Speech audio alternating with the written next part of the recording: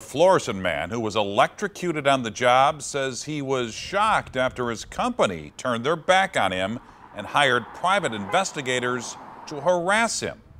Thanks for joining us at 6. I'm Mike Bush. And I'm Ann Allred. This story is drawing attention from across the country, including Congresswoman Cori Bush, who says she's working to ensure the family receives the justice they deserve. 5 on your side's Holden Kerwicki sat down with the family. After leaving the Navy, Brandon Ingram moved home to St. Louis for a job offer he thought would set him up for long-term success. I guess Frito Lay, who wouldn't want to work for Frito Lay? In an effort to move up within the company, Ingram says he was working 60, 70, sometimes 80 hours per week at this Frito Lay warehouse.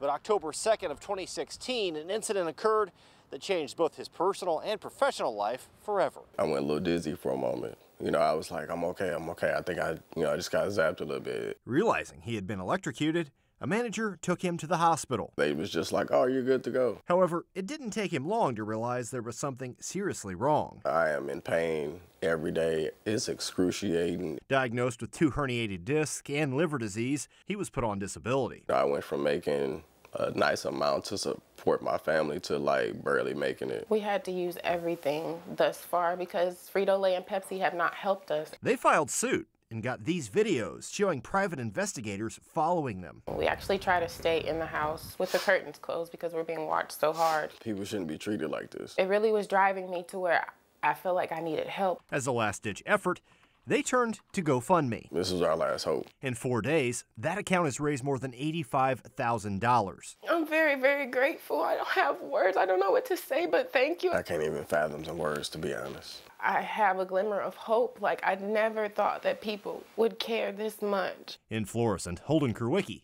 5 on your side. Ingram say they are currently in the midst of a workman's comp suit against Frito Lay. We reached out to the company for comment on this story. They have yet to respond to our calls and emails.